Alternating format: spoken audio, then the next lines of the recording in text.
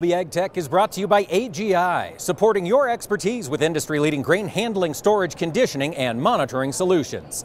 AGI, we're right there with you.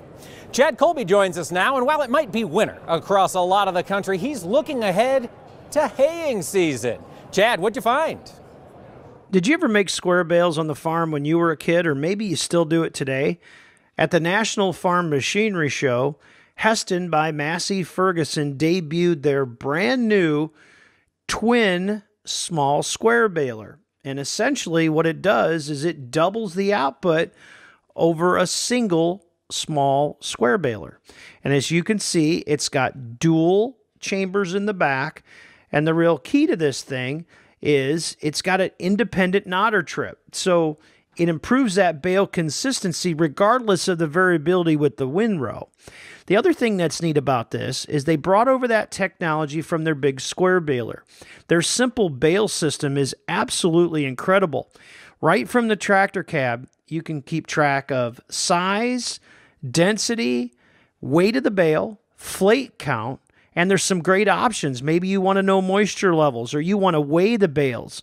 You can do all that from the cab.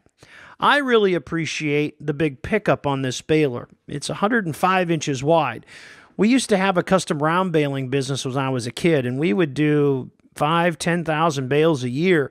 And there's nothing like having that big windrow in the front, especially with the varying conditions of the physical size of the windrow.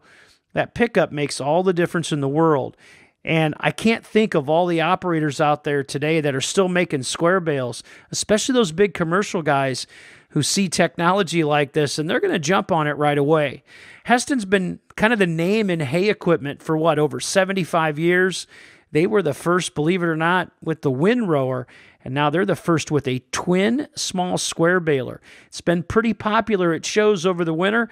If you got any questions, see your local Massey Ferguson dealer. For This Week in Agribusiness, I'm Chad Colby. Thank you, Chad. Haying season, summertime, it'll be here before we know it. Folks, don't go away. We'll have more from Commodity Classic when we return.